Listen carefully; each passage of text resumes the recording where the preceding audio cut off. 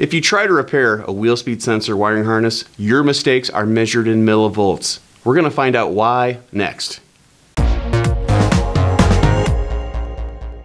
This video is sponsored by BCA Bearings, the #1 supplier of OE quality hub assemblies. Visit bcabearings.com for more information. This is a follow-up to wheel speed sensor wiring harness repair, and we had a lot of questions from the audience.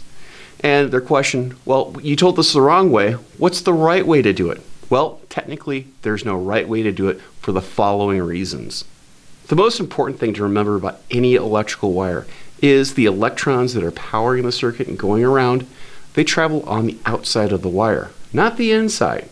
So, if there's any corrosion inside the circuit, it causes resistance, and this causes a voltage drop. In the case of a passive wheel speed sensor, something as small as a millivolt could cause a false activation complaint. So you're better off replacing the entire wire. Why? Because there's no way possible any amount of heat shrink tubing, liquid electrical tape, or other methods can seal it.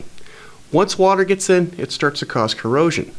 Even if you solder the joint, you have to remember that when you solder two wires together, you're making them brittle at that connection. And a wheel speed sensor harness, well, it's constantly moving with the suspension and the brake system. So it's moving back and forth, cycling thousands and maybe even millions of times. This causes stress that can eventually cause a failure of your connection. That connection, when you pull the car out of the bay, it may be fine, but over time it's going to degrade and it's going to cause differences in voltage that will be seen at the ABS control module. This can cause wheel speed sensors to read the wrong speed, and the vehicle's going to pick up on it. Anytime that you splice a wire, you're changing its characteristics. In the case of a wheel speed sensor, you're changing how electrons flow through it. Electrons in the case of a wheel speed sensor, well, it's a very, very small measurements.